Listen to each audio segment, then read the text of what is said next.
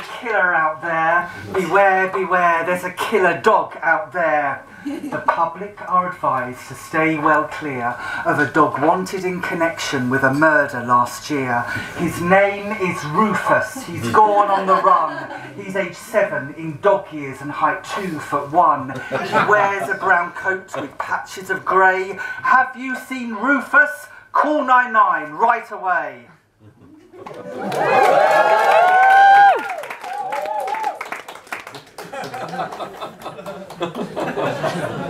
I'm Rufus, you can't catch me. I'm Rufus, you can't catch me.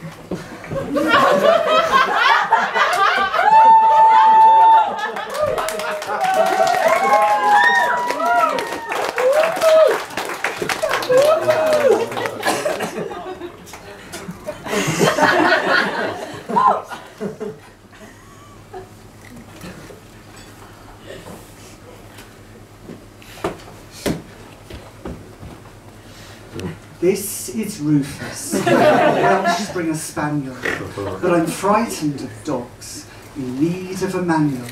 So I've often drawn Rufus to understand better, but I don't share the bond he and my partner Alex have together. Now you might think I'm silly and I'm being pedantic, but sharing bedsheets with Rufus, well, it's hardly romantic. Be jealousy-free, come out of the fog. Don't play second fiddle when it comes to a dog. You can joke with your partner, it's the doggy or me. But when they stumble to answer, it's a marriage of 3. What if I dressed up as Rufus, complete with dog collar, and speak doggy voice and star in a horror? Everyone to the slaughter, beware of his paws, deep in the water, Rufus is Jaws. Less Midsummer Murders, more Hitchcock thriller. Who controls who, and who is the killer? Is it all fiction, this whodunit of mine, or is there some truth in who does the crime? He's got murder in mind, just look at those eyes. They might be all sweetness, but they're sugar and lies.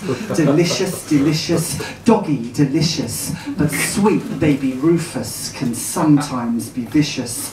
He's one of the family, man's best friend, but in the dark of his kennel, he's plotting your end. This might sound dramatic, and this get any absurder, but that bone that you give him is a weapon of murder. Not death by the ways that you've read in crime fiction, but the kind the most gruesome by doggy infliction. 11:01 on CCTV. A car was caught speeding down the A23. A witness told police, although seen from afar, they spotted a dog at the wheel of the car. 12:04 AM in a sleepy cul-de-sac. He parts outside 16 and he sneaks round the back. 12:04 AM, barking and screaming.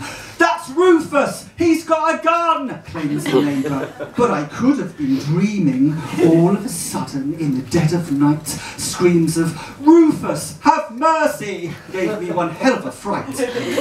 With my torch and my golf club, I entered next door, shivering with terror from the full horror in store. Overcome from the sting of that sinking feeling when you see someone's blood dripping down from the up above ceiling. Upstairs in the bathroom, stone cold in the shower, lay a body in its final hour, drowning in blood in its own red liquor. Who could do such a thing? Who could get any sicker? It's clear who's the killer. Just look on the floor, trace of brown dog hair and the print of a paw. This dog is not just for Christmas, but for life is the measure. He's going to get life for sure, behind bars, at His Majesty's pleasure. Phoning the old Bill to share what she'd seen, middle-aged calf from Camberwell Green. Oh yes, hello Constable, how do you do? I have some vital information of much interest to you. 2 weeks ago, a man in his 40s came into my fancy dress shop wearing black Adidas trainers and blue hoodie top. Thinking back, it was strange now how in the shop with Toy Bone he began pointing it and shooting it like he was Sylvester Stallone. He said, "I'm looking for a dog suit that will fully camouflage me." "Why, certainly, sir. What size?" I replied. He answered, "Oh, size extra large me."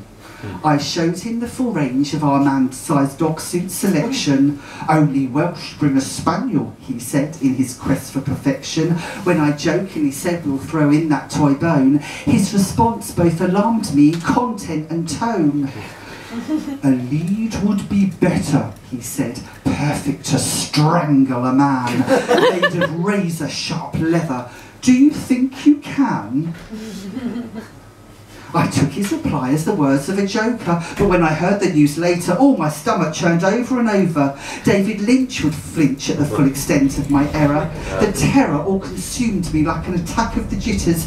Now, you might think I'm stupid and might sound delirious, but could you really take serious a man dressed in a dog suit from Canine Costume Outfitters? It's surprising to hear that those involved are queer. I thought they all lived in the city and not around here. I guess for the gays it's the same as us straights. When your dogs are your family, they're more than playmates. I think for that Rufus, he became saturated. Too much love he was given, the bleeding Orpheus stated. It's so sad in a way that it came to this end. "You've got a friend in me," goes the song, but this dog was more than a friend.